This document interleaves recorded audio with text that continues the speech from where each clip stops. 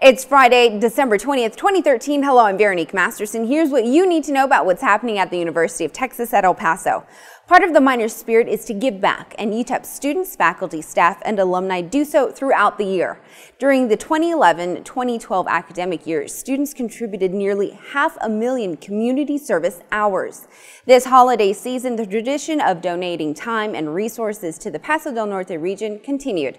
Some notable donations included Dr. Martina H. Meyer's small group communication class of about 35 students who collected food, toiletries, blankets, and clothing for the families impacted by this year's flooding in San Elizario and Socorro.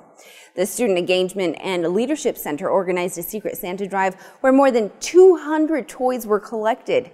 The Student Athletic Advisory Council's food drive collected more than 27,750 pounds of canned goods. And the College of Health Sciences Community Affairs Committee collected dozens of blankets for the Opportunity Center, which assists homeless persons in El Paso.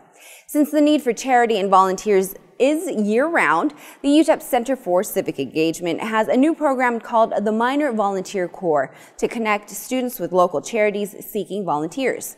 Students earn rewards for the time they contribute.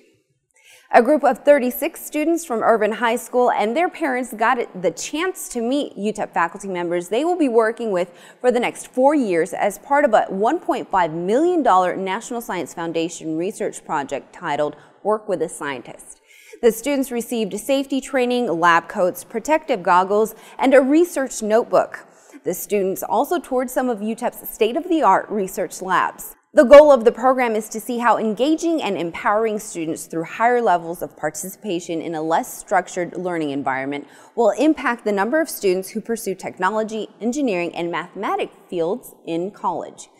A national expert said this was the first study of this type that involved scientists, science educators, and high school students.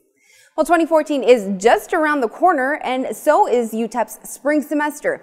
Classes will begin January 21st. If you haven't already registered, there's still time. Registration is currently open and will continue through January 24th. Check out the Student Business Services website, sbs.utep.edu, for important dates and deadlines. We'll leave you with a look at the highlights from the 2013 winter commencement. I'm Veronique Masterson. We'll see you in 2014. Happy holidays, Minor Nation.